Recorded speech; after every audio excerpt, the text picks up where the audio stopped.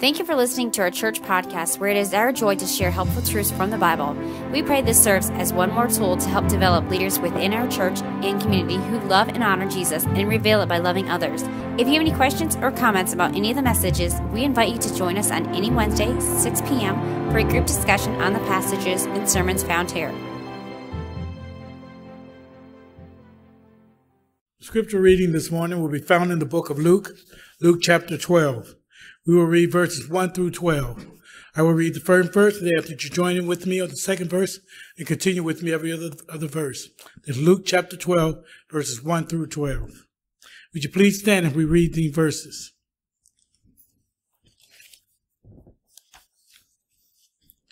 In the meantime, when so many thousands of the people have gathered together that they were trampling one another, began to say to his disciples, "First, beware of the leaven of the Pharisees, which is hypocrisy. Nothing is covered up that will not be revealed, or hidden that will not be known. Therefore, whatever you have said in the dark shall be heard in the light. Whatever you have whispered in private rooms shall be proclaimed on the hilltops. I tell you, my friends, do not fear those who kill the body, and after that have nothing more that they can do.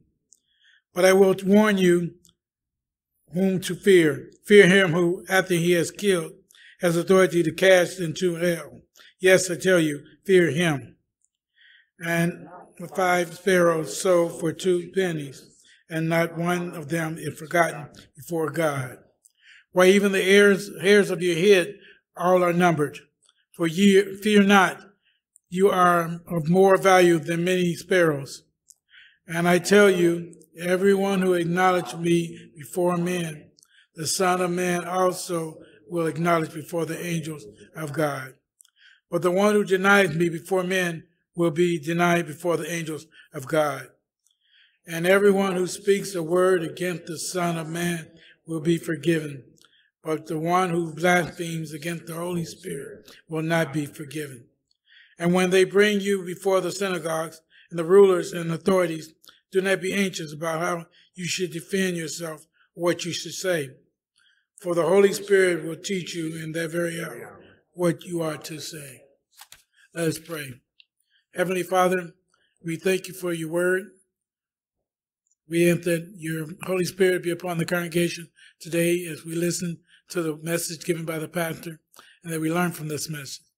We ask this in our Lord and Savior Jesus Christ's name. Amen. Amen.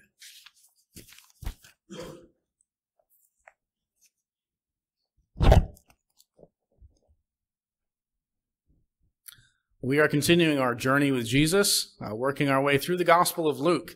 And last week we read a story about Jesus crashing a dinner party at a Pharisee's house. Those of you who are here will remember the Pharisee got very offended at the fact that Jesus did not uphold their traditions.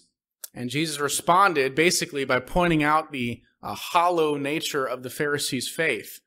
They looked good on the outside, but were filthy on the inside.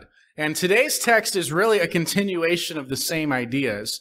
We'll see that with the very first words in verse chapter 1. You see it says, "in the meantime."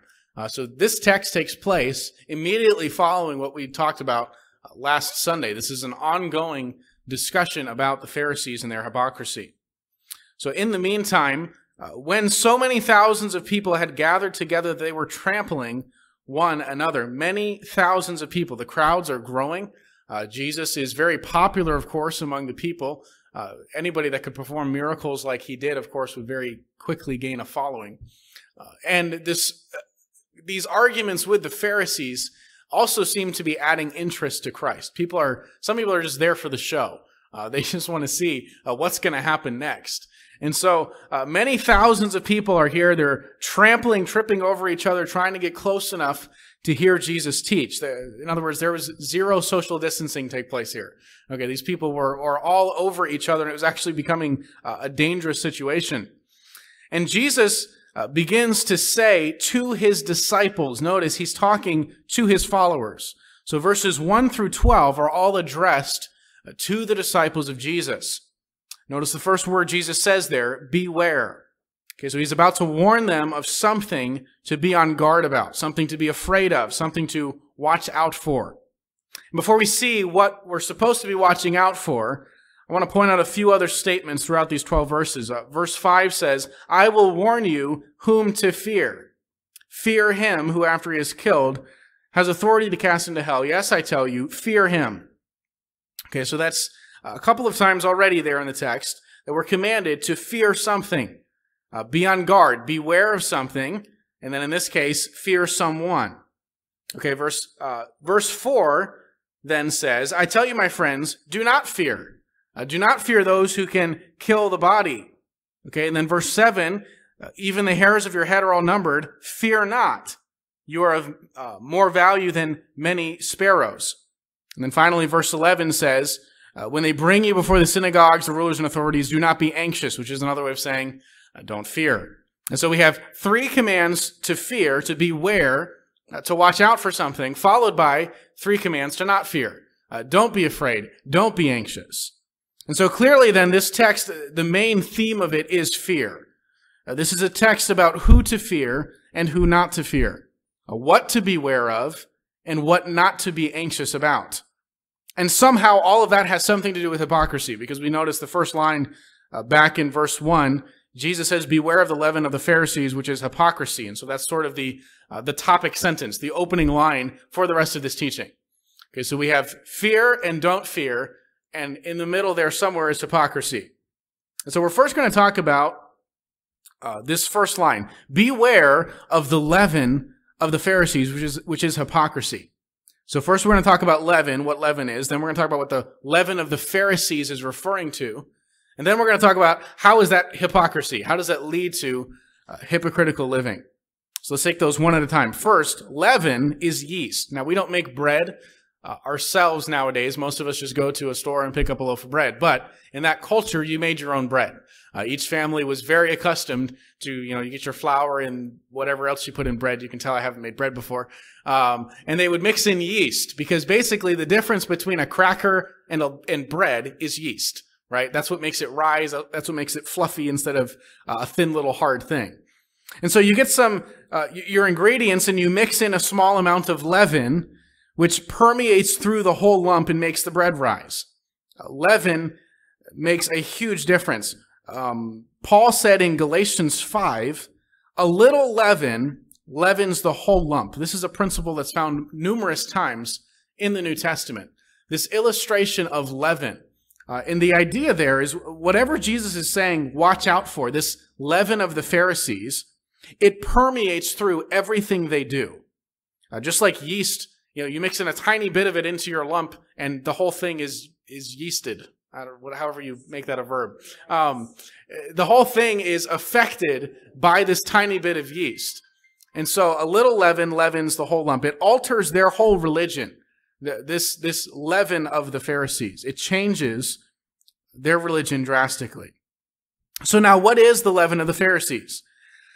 Well, luckily for us, this is not the only place Jesus talks about this. And so we can look at the other texts and understand what he's talking about. He defines it in Matthew 16.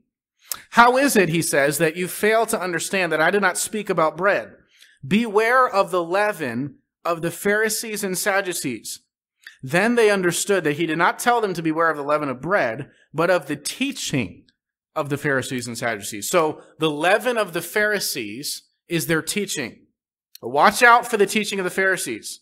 Beware of the corrupt teaching and influence of the Pharisees. Back to our text, verse 1. Beware of the leaven of the Pharisees, which is hypocrisy. So watch out. Be on guard. The teaching of the Pharisees is dangerous because it leads to hypocrisy. Their religious practices and teachings lead to a hypocritical attitude that's all about externals and has zero heart. This is what we talked about last week. Jesus said about the Pharisees that they were like cups or dishes that looked clean on the outside but were filthy on the inside. They looked righteous to everybody watching, but inside they were wicked. They appeared to be holy people, godly people, because they had all of these traditions and they upheld these religious practices. They went to synagogue. They read the Old Testament. They did all of the outward actions that would make them seem to be godly people. But inside they were sinful. They were wicked. And so Jesus says to his disciples, watch out. He tells his disciples this because he's well aware of the fact that we can drift into this very kind of thinking if we're not careful. Again, he's not talking to the Pharisees here. He's talking to the disciples, saying, watch out, because you are in danger of becoming just like them. As we've studied week after week through Luke's gospel, it's been shocking to me how often this theme comes up. The hypocrisy of the Pharisees is one of the main themes throughout the Gospel of Luke. Over and over and over again, Luke brings up the fact that the Pharisees were hypocrites, and Jesus continues to point out the hollow nature of their religion. And so that should lead us to ask a question about this repetition. Why does Luke keep bringing this up? Why does he include so many stories about Jesus rebuking the Pharisees? And I think the answer is that this is something we need a continual reminder of. We as Christians are in constant danger of becoming hypocrites. We can act religious, we can appear to be spiritual, we can impress people with our long, fancy prayers and our church attendance and whatever else, but on the inside we can be filthy. And Jesus knows that this is a possibility, so he warns us to watch out for this. And the whole rest of this text is a series of reasons for why you shouldn't be a hypocrite. First reason is in verse 2. Nothing, Jesus says, is covered up that will not be revealed, or hidden that will not be known. Don't be a hypocrite, because God will one day reveal you to be the fake that you are. You might fool me, you might fool your family, you might fool everybody at your church, but you won't fool God.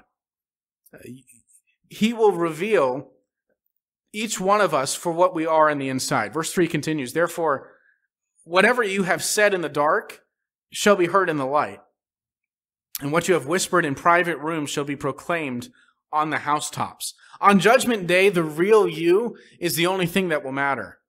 So beware. Watch out. Watch out for hypocrisy.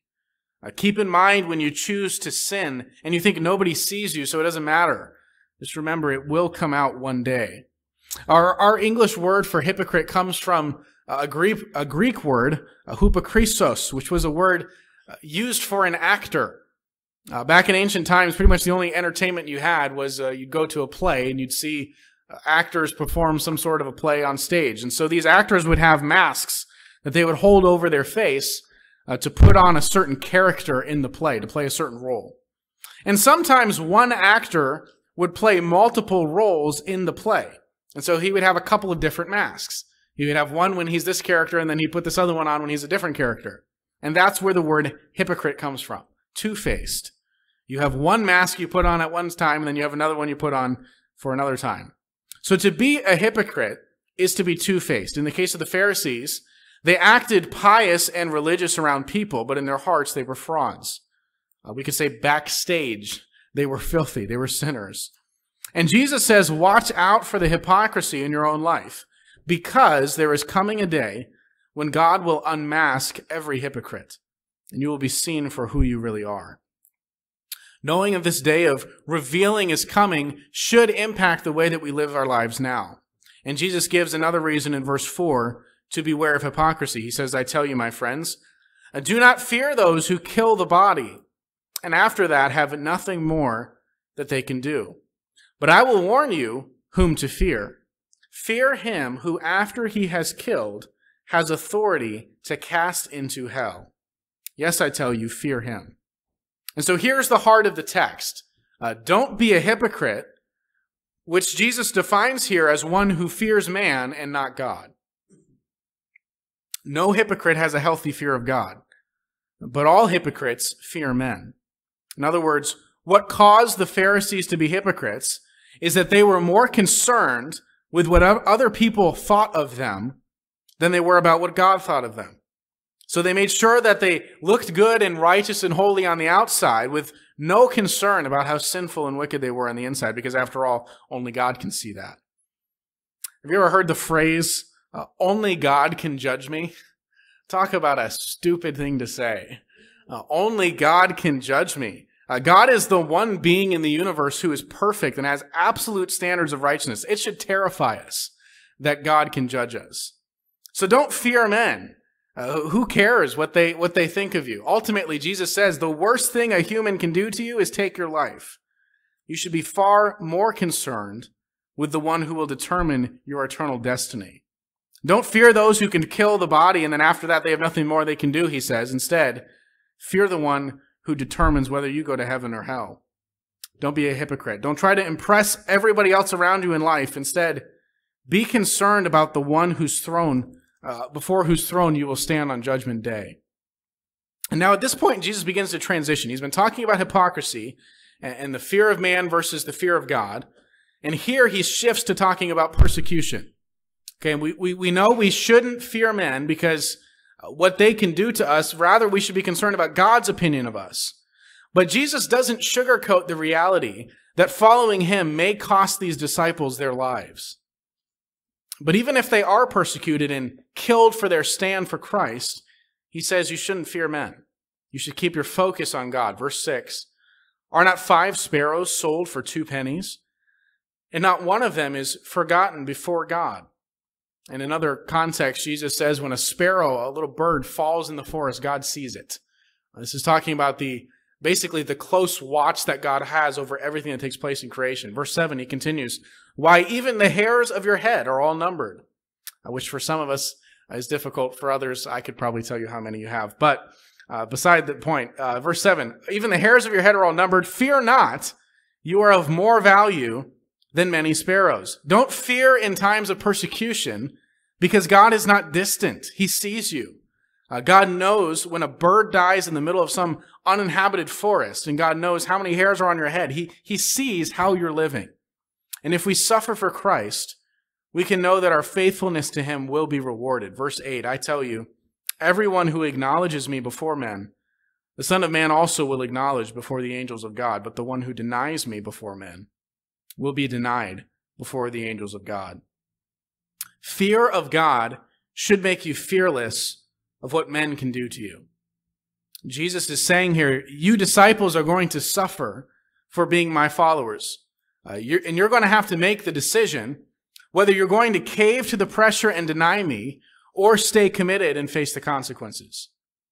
And what would cause somebody to die instead of deny Christ? What would cause somebody to have that type of fearless faithfulness to the Lord? Nothing would lead to that kind of fearlessness except a greater concern with what God thought of them. Hypocrites don't die for their religion. If it's just an outward show to impress people, you'll crumble as soon as our culture is against your faith. But if it's real, if you follow Jesus out of a concern to please him and not men, then you'll stay strong throughout the tests of your faith and persecution. There were many in Jesus' day who believed in him but would not confess him openly because they feared men more than God. These were the worst of the hypocrites. John 12, verse 42 says, nevertheless, many, even of the authorities, believed in him, but for fear of the Pharisees, they did not confess it, so that they would not be put out of the synagogue. For they loved the glory that comes from man more than the glory that comes from God. They feared man more than God. They were more concerned with being well thought of and being accepted in the synagogues, so much so that they would not take a bold stand for Christ. And Jesus says very plainly to these hypocrites, you deny me now, and I'll deny you later. You deny me now, and then someday you want to claim me in heaven? I'll say to you, I never knew you. Depart from me. But if you confess me now, I'll confess you later. And so when persecution comes, we should remember that they can only kill the body, right? Human beings can't determine our ultimate destiny, but God can. And so we should fear him more. Don't fear man, fear God, and stay strong. And this was a very real threat to the early disciples of Jesus. They would very soon face real persecution from these very same religious people who hated Jesus and put him to death.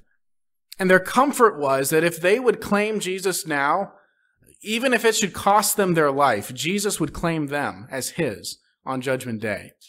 Verse 10, he continues, everyone who speaks a word against the Son of Man will be forgiven.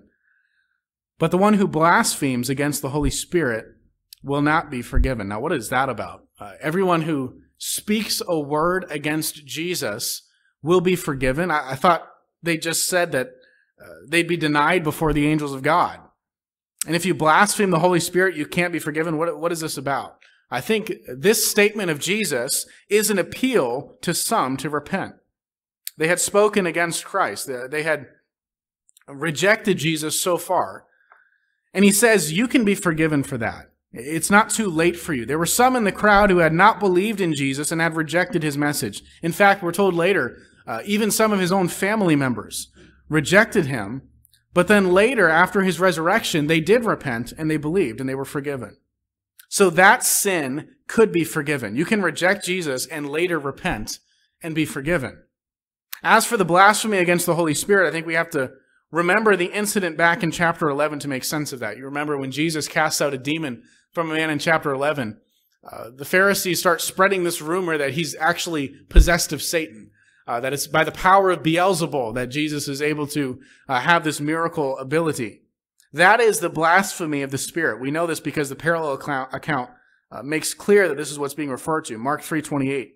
Truly I say to you, all sins will be forgiven the children of man, and whatever blasphemies they utter. But whoever blasphemes against the Holy Spirit never has forgiveness, but is guilty of an eternal sin. For they were saying he has an unclean spirit. So those Pharisees who claimed that Jesus was demon-possessed had committed an unforgivable sin. They had come face to face with Jesus' power and his miracles, and they refused to repent. But instead, they claimed that he was possessed of Satan, and they could never be forgiven for this blasphemy. This is obstinate rejection of the message and testimony of Jesus. Jesus concludes his teaching to the disciples with these instructions, verse 11. When they bring you before the synagogues and the rulers and the authorities, do not be anxious about how you should defend yourself or what you should say. For the Holy Spirit will teach you in that very hour what you ought to say. Again, these disciples very soon would suffer persecution. The vast majority of them would be killed. 10 out of the original 12. Judas, of course, betrays Christ and kills himself ultimately. But of the 11 left, 10 of them died as martyrs. They would be brought on trial before the religious leaders and even some of the civil authorities. You think in the book of Acts, we see several instances like this, where Stephen is on trial before the Sanhedrin, and then he's ultimately sentenced to stoning. Paul stands before Felix and Festus and King Agrippa. Many instances like this in the book of Acts, where Christians are put on trial, imprisoned, and sometimes killed because of their commitment to Christ. And Jesus says, don't be anxious about what you're going to say when they put you on trial. The Holy Spirit will give you the words. I think the point here is, if you are a genuine follower of Jesus and not just a fake hypocrite, you will be kept by the power of God. You will endure to the end. You won't deny Christ. You don't have to feel anxiety and wonder, will I hold to Christ in times of those trials and persecution? Because it isn't up to you to hold. The Spirit is the seal of your eternity, and you're in his grip. How else can you reconcile these two statements? Fear the one who can cast you into hell for denying him, but also don't be anxious about denying him in times of persecution. Those seem like contradictions, but let's put this in the context. The point of all 12 verses is what Jesus said at the start. Don't be a hypocrite. Beware of hypocrisy. Don't be a fake, because you'll be exposed during persecution.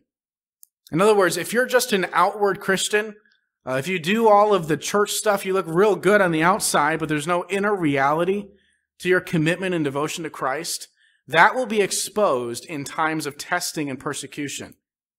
And it will ultimately be exposed when you stand before God and every hidden thing is revealed. And when that is revealed, you will be denied by the Son and cast into hell by the Father. But if you aren't a hypocrite, if you're a true disciple of Christ, one who loves Jesus and wants to serve him out of a sincere heart of devotion, and you're not concerned with what other people around you think of you, you're concerned with what Christ thinks of you. You're trying to please God and not impress men. If you're a real follower of Jesus, you don't have to be anxious about persecution, because your real faith will prevail. Not because you're anything special, but because the Holy Spirit is holding your faith and he's keeping you. So don't be anxious about how you'll respond in times of testing. Instead, be anxious about whether or not you're a hypocrite. You get that. Testing simply reveals what's true on the inside. Hypocritical Christians, they deny Christ when testing comes. When times are tough, they abandon him, and they will face his judgment. True followers that aren't hypocrites won't fall in times of testing, but will pass the tests. And then they will be vindicated for their commitment to Christ. And so the thing each one of us needs to be concerned with is, which one are you? Are you a true follower of Jesus or a hypocrite? Maybe the best way to answer that question is to ask another question. Do you try to impress people or please God? Do you fear God or man? I want to read now the parallel account. Matthew 10 has a lot of the same information as Luke's, but in a different order, and there's a few extra things here. So let's just walk through this text kind of as a review of what we've seen thus far. Matthew 10, starting verse 19. When they deliver you over, do not be anxious how you are to speak or what you are to say. For what you are to say will be given to you in that hour. For it is not you who speak, but the Spirit of your Father speaking through you. A brother will deliver brother over to death, and the father his child, and the children will rise against the parents and have them put to death. And you will be hated by all for my name's sake. But the one who endures to the end will be saved. In other words, deny me now, I'll deny you later. Stay faithful to me now, and I'll claim you for all of eternity. Verse 23. When they persecute you in one town, flee to the next. For truly I say to you, you will not have gone through all the towns of Israel before the Son of Man comes. A disciple is not above his teacher, nor a servant above his master. It is enough for the disciple to be like his teacher, and the servant like his master. Now notice this, if they have called the master of the house Beelzebul, how much more will they malign those of his household? So Jesus says, if you're my followers, expect to be treated like I am. These people are calling me Satan. They're going to slander you too. Jesus, of course, ultimately was killed by these religious leaders. So we can expect the same persecution against us. Verse 26, so have no fear of them. Now that seems really strange when you first read it. They persecuted me, and they'll persecute you if you're a follower of mine, so don't fear them. That seems kind of backwards. Like, wouldn't it make more sense to say, they mistreated me, and if you follow me, they'll mistreat you too, so you should fear them. But instead, Jesus says the opposite. This is somehow a reason not to fear them. And I think the answer is, if you are persecuted for following Christ, that should give you assurance that you're a true follower.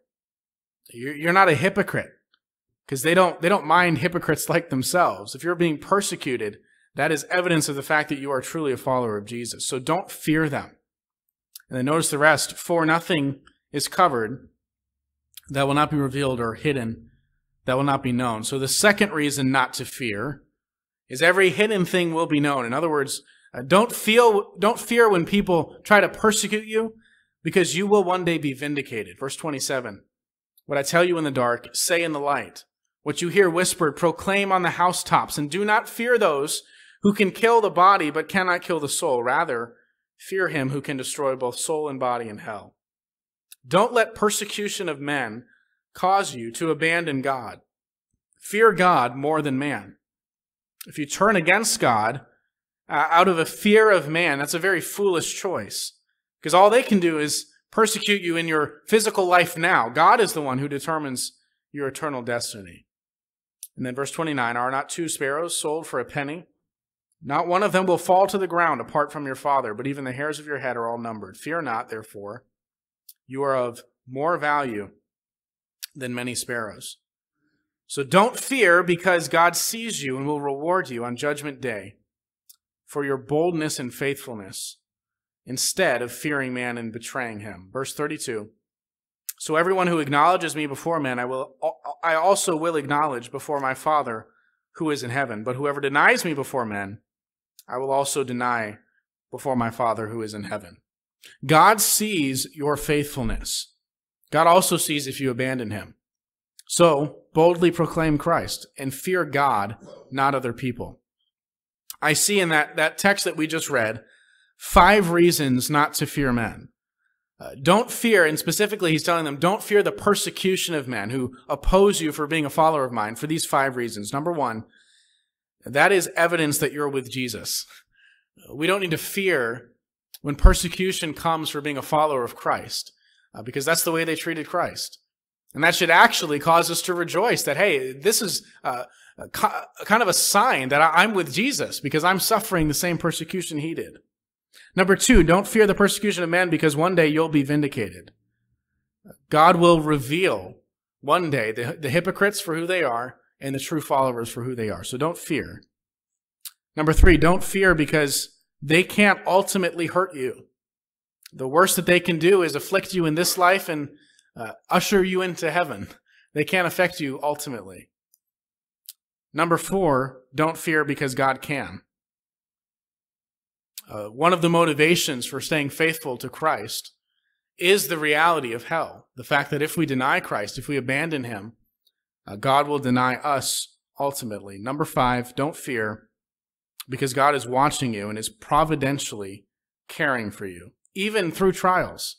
Again, this is in the context of affliction and persecution, he says.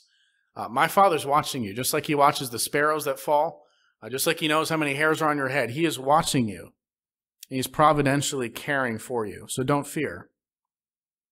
In this text, Jesus is drawing a line in the sand between following him and following the Pharisees.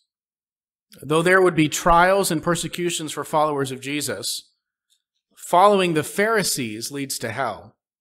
And so he says, beware of hypocrisy. There is nothing more dangerous.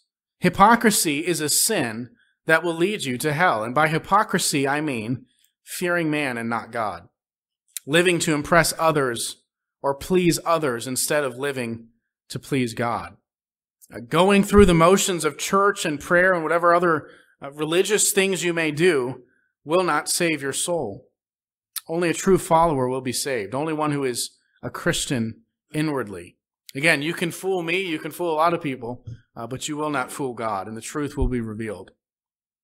Now let's close with some practicality. I feel like over the last few weeks, I've basically just been saying, don't be a Pharisee. That's what each one of these texts seems to be about. Pharisees bad, don't be like them. But I haven't really given you how to do that, practical steps to avoid that hypocrisy. So how can we do battle with the hypocritical tendencies that we have? Here are a few ways. Number 1, remember that you're a sinner. Maybe another way to say that is, don't be impressed with yourself. When you start to think that you're more righteous than everybody else, watch out. Because it won't be long before you're trying to maintain that outward image of righteousness when the inner reality is far more ugly. Luke 18, verse 9, Jesus also told this parable to some who trusted in themselves that they were righteous and treated others with contempt. 2 men went up into the temple to pray, one a Pharisee and the other a tax collector. The Pharisee, standing by himself, prayed thus, God, I thank you that I am not like other men, extortioners, unjust, adulterers, or even like this tax collector. I fast twice a week. I give tithes of all that I get. But the tax collector, standing far off, would not even lift up his eyes to heaven, but beat his breast, saying, God, be merciful to me, a sinner. I tell you, this man went down to his house justified rather than the other. For everyone who exalts himself will be humbled. The one who humbles himself will be exalted. So the first step to fighting hypocrisy is to remember that you are a sinner. Number 2, focus on your sins, not everybody else's. Luke 6:41, why do you see the speck that is in your brother's eye, but do not notice the log that is in your own eye? How can you say to your brother, let me take out the speck that is in your eye, when you yourself do not see the log that is in your own eye? You hypocrite!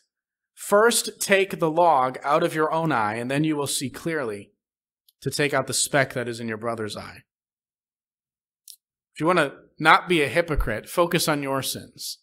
Examine your own lives, not everybody else's. Number 3, stop trying to be impressive and instead seek to please God.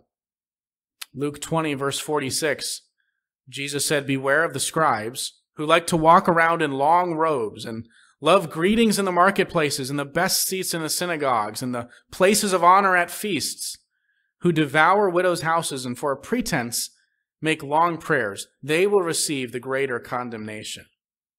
These scribes and Pharisees were all about impressing other people. They dressed in very fancy ways. I kind of think of like the old medieval popes with the big hats and the long robes, just trying to let everybody around them know I'm a religious person.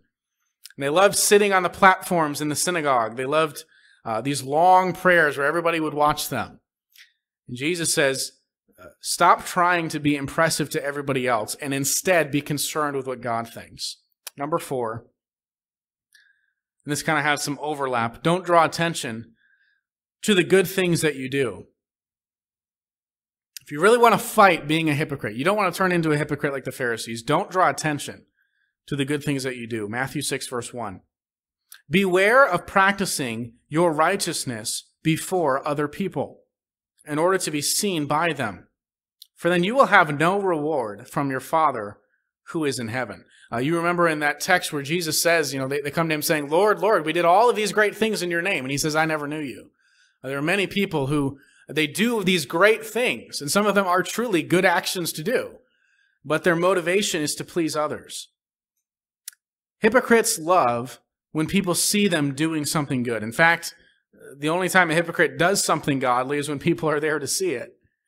And so if you want to fight hypocrisy in your own heart, do good without others knowing. And along those lines, I kind of have 3 subpoints under that, if you will. Number 5, give privately. It's talking about financial donations. Matthew 6, verse 2. Thus, when you give to the needy, sound no trumpet before you, as the hypocrites do in the synagogues and in the streets, that they may be praised by others. Truly, I say to you, they have received their reward. But when you give to the needy, do not let your left hand know what your right hand is doing, so that your giving may be in secret. And your Father who sees in secret will reward you. Don't try to impress people with your charity. This is one reason, personally, I really like online giving here at our church, because you can give online. If I had my way, I'd like to get rid of the offering plates. And I know some people like to give cash and checks. I get all that. But I like the idea of getting away from, everybody's watching me give. And the online giving, for me anyway, and this is just a personal preference. I'm not bashing you if you give in the offering plates, okay? But for me personally, I like to give online because nobody sees it, right? It's just a way to avoid hypocrisy, is by giving without trying to impress anybody, without worrying about anybody else seeing you. I've even seen some people go as far as to put in empty offering envelopes in the plate because they want everybody to see them giving, but they're not actually giving. That is the ultimate hypocrisy, when you're so concerned about what everybody else thinks with no concern of what God thinks. And so when you give financial contributions, do so privately. Number 6, pray in secret. Again, Matthew 6, verse 5. When you pray, Jesus says, you must not be like the hypocrites, for they love to stand and pray in the synagogues and at the street corners, that they may be seen by others. Truly, I say to you, they have received their reward. But when you pray, go into your room and shut the door and pray to your Father who is in secret. And your Father who sees in secret will reward you. Hypocrites don't pray to God alone. They pray openly, where somebody can hear them or at least see them and know that they're praying. They want to impress others. And so if you want to fight hypocrisy, Jesus says, pray secretly to your Father when nobody sees you, when nobody's around. Number 7, this is sort of a recap of all of these points. Be your most spiritual when nobody but God is watching you. I thought for a while of how to word that. I'm not sure if that's the best way of wording it, but it kind of gets the main idea across behind all of these. The most godly things you do should be known only to you and God. The bulk of your prayers should be prayed when nobody knows you're praying. The good things that you do should be done without observation from others. This is how to fight hypocrisy. Matthew 23, verse 25, we'll end with these verses. Woe to you, scribes and Pharisees, hypocrites, for you clean the outside of the cup and the plate, but inside they are full of greed and self-indulgence. You blind Pharisee, first clean the inside of the cup and the plate, that the outside also may be clean. Stop worrying about the outside of the cup that everybody else sees and start being concerned with what God sees. Because the true test of your Christianity is how you live when nobody else but your Father is watching. That's when it's clear if you're a hypocrite or a true follower of Christ. So beware of hypocrisy. We hope the message you just heard was helpful to you. It means a lot to us that you would join us for this podcast. For more information about our church and meeting times, visit lbcmiller.com or call us at 219-885-9303. We would love to hear from you.